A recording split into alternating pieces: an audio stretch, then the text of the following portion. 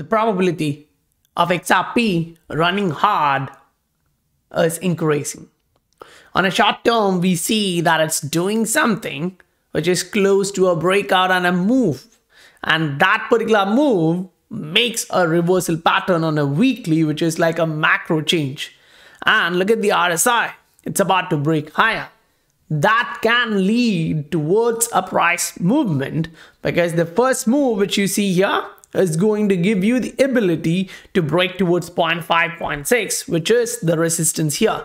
And this double bottom here has the ability to push you through that. Once you clear that level, the next first range of big resistance which you're going to eye is going to be $6. Now, yes, $3.54. People are going to take some profits, but you may most likely see the price running towards $6, $7 range. Now, that may not be like huge change. But if you actually look at the wave structure and kind of put this in, being a little bit conservative, you can say, okay, maybe it's going towards $4 first, and then a drop to $1.6, $1.7 and bounce. So this is a big possibility now. Are you actually trying to price this in because the market is changing? Yes, there are a lot to discuss, but you need to understand there are certain coins which are moving and they do have higher correlations. So if you are in the market again, make sure you do understand all these narratives.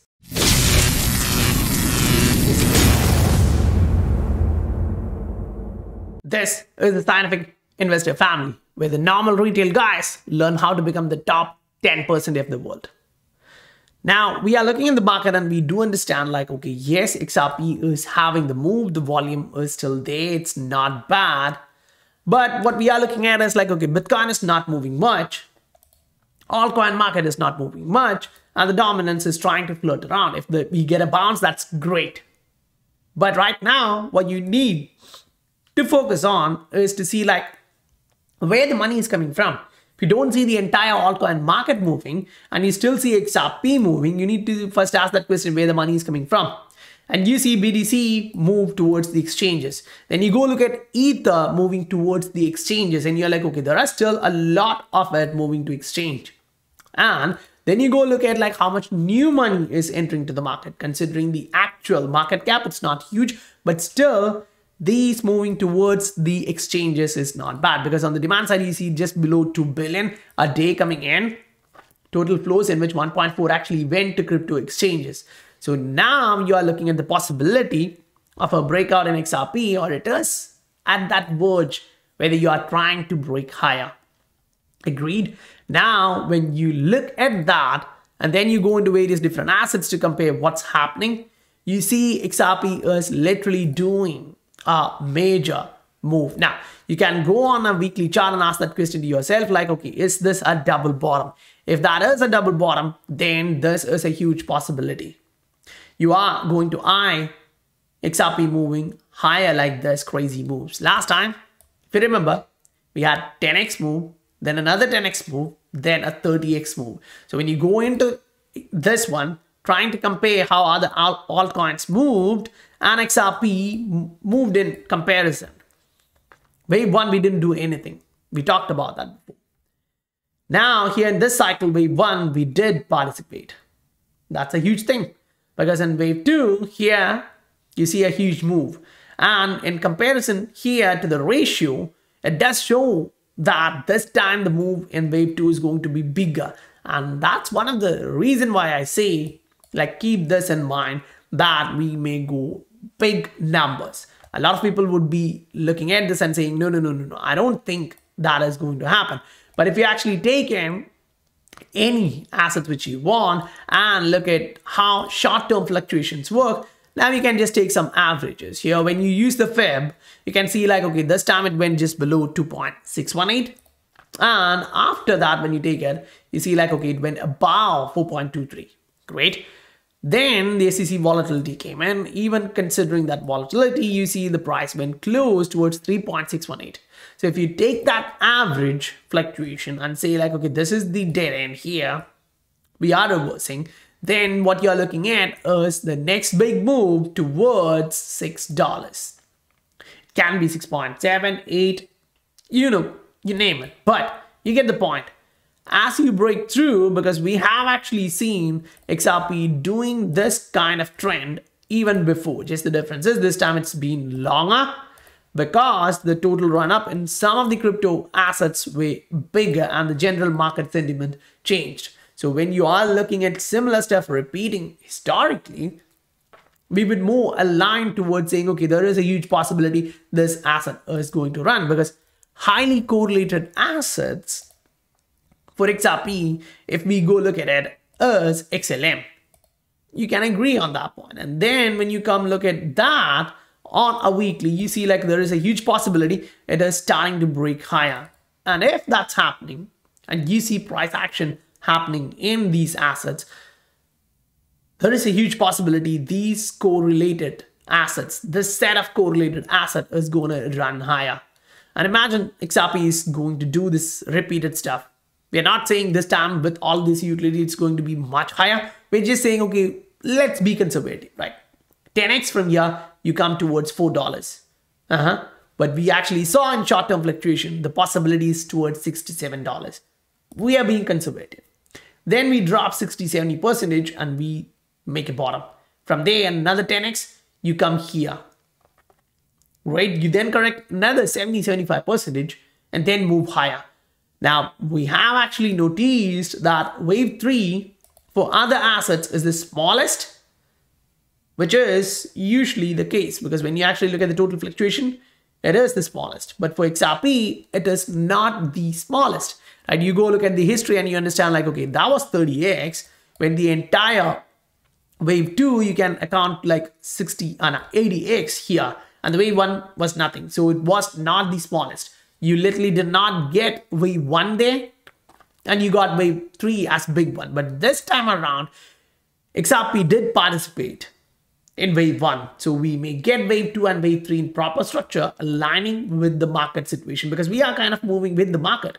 There is no denying that XRP is moving with the market. And right now, other coins are down like 95% when they have moved like this, and you come to XRP and look like, okay, 82%. It's not great, but it's better than being 95% down. Now, 95% down for XRP means you are looking at the price of 0.1. You get that idea, right? We are not there. Now, when you take that into account and say like, okay, next move is going to be the big move, you are literally looking at something way bigger than your actual wave 1. So now when you come here and plot that thought process here, you are like, okay, we are going higher. There is no denying the fact that that is coming. And a lot of different coins are getting volume and they are slowly trying to move back higher. It's not only XRP, it is a lot of other coins trying to break through. But a lot of them moving right now are not breaking higher. They are below a massive resistance and they need to break that. So for example, XRP, as we talked, is just at that point where we need a confirmation. Now this is on a daily, right? You go zoom in and look at this and it's like, okay, it's a daily chart. So you need to see a daily close and then another open. So now if you actually remove this to see the clarity, like where we are opening the next day, it is at that range where you have just broken higher. Now you can actually say like, okay, that's really hard to take out as a breakout, because if you take that as a region, you can still say there is standard deviation as a possibility. So you need to see one more day which is breaking higher and then it is confirmed breakout. But when you're on a weekly, you do not have to go on that perspective, because it's already showing you a big possibility of a double bottom happening. That for me is like, okay, the price is doing something really big here. And if that's breaking higher, that's like a major reversal, which we are eyeing at. To get clarity on that, you can literally go on, check the momentum. You see the momentum shifting. You can look at how the momentum is varying. Bulls versus bear in terms of the momentum to the downside and number of days. It's changing here. Great. Then you go look at the line chart to see whether we are really getting a possible double bottom here. So if you are a technical guy looking at this, you would actually argue there is a possibility we are making a double bottom, right? Now, On the same chart, when you zoom out to see the price fluctuation, you will agree that there is a huge possibility of a cup and a handle pattern, which measured move for which is actually like super big. It is 10x after the break. So here that's like $1.6. 10x is like $16 for you to move from there. Great. Then you come on to the RSI to see whether the strength is agreeing with that. And you zoom in and see like, okay, we are kind of close to the breakout or we are breaking higher, right? You just try to connect these and see where we are. Yeah, we are at that verge of breakout. Daily close and next day opening day is giving us more clue that we may have the tendency to go higher. But yes, the market sentiment has not changed. You're still here. Bitcoin is still ranging here, which is not a great thing because you want to see this range breaking to the upside. Because if not, the banning kind of stuff going towards the mining, the electricity cost, that narrative is not good for Bitcoin or Ether. But for any coins which are, environmentally friendly, sustainable, and having massive utility, they are going to survive. So then comes the question like, okay, what does the ERC20 tokens have in future? No one knows, but if this is like all of them are actually moving into POS from the Ether and they are going to get attacked, that's not going to be easier. Because as we just thought about, the highly correlated assets are in the market and we see like some of them are breaking higher, like XLM is doing that right now. So when you compare it with XRP, you do see like, okay, they move in tandem. And last cycle, they didn't do here anything. This cycle, they did something. So what we are eyeing at is a major reversal, and that reversal is after a bullish pennant here. So you can deny that it can happen, or you can look at the possibility of how high this can actually go, because in the market, you see there is a lot happening. And especially when you go look at Bitcoin and the short-term move on the fluctuations, in terms of the percentage of change, you see short-term is increasing. It's a little bit, but it's increasing. Medium term is decreasing and long term, guys, is increasing. So now the short term move is aligning with the long term move, which is actually a bullish factor in my opinion. So we do need to see the price breaking higher, or else Bitcoin is going to come to 25K and slow down. And we see a lot of altcoins popping. But when Bitcoin slows down here, it's going to slow down the entire market. Or else you will have to go to that maximalist side of XRP saying everything is going to go to zero and money is going to come to XRP. I don't think that's going to be the case, because not everyone understands the fundamental and not everyone is realistic about the asset. Great. So when you are here in the market and you are looking at the fundamentals like, okay, things are changing, things are evolving. Here we see like XRP, Library, and Dragon. All of these are, kind of sued by the SEC, and all of them are moving. I'm like, that's actually a good stuff to see when Ether is not moving, Bitcoin is not moving much. When these coins are moving, especially XRP with that volume, it really is something which you have to take a note of. Now, Lightning Network, why Bitcoin is not moving? Utility is not really there. You look at this and I'm like, okay, the usage is going down. Why is that? If you learn about how things work, in my opinion, in my understanding, you need to create payment channels. And these payment channels is not one. If you are going to do multiple transactions with a lot of different people, you now literally have to create different channels. Starbucks for your coffee, then your MACD if you are liking that. And similar different channels. To fund these channels, you need to first move money out of the actual Bitcoin network to the Lightning Network to scale your transaction, to reduce your transfer fees, give you the fast transfer rate. It is a different network, or kind of outside the main net.